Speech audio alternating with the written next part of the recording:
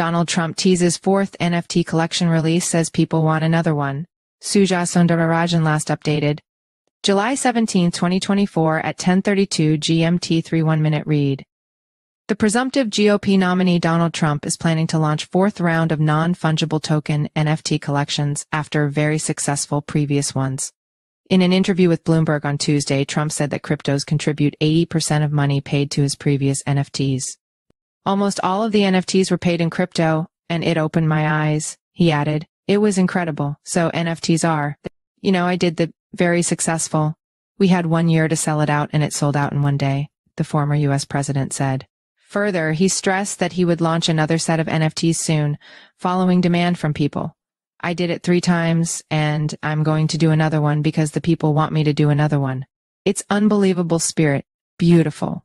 Trump previously teased the fourth NFT launch during the dinner gala for his mugshot NFT holders at Mar-a-Lago in May. However, he did not mention the timeline at the time, though he added, "I believe in supply and demand." His comment on launching another set of NFTs arrives a day after he chose pro-Bitcoin Senator J.D. Vance, of Ohio, as his choice for running mate. Us should take the lead in global crypto and NFT race.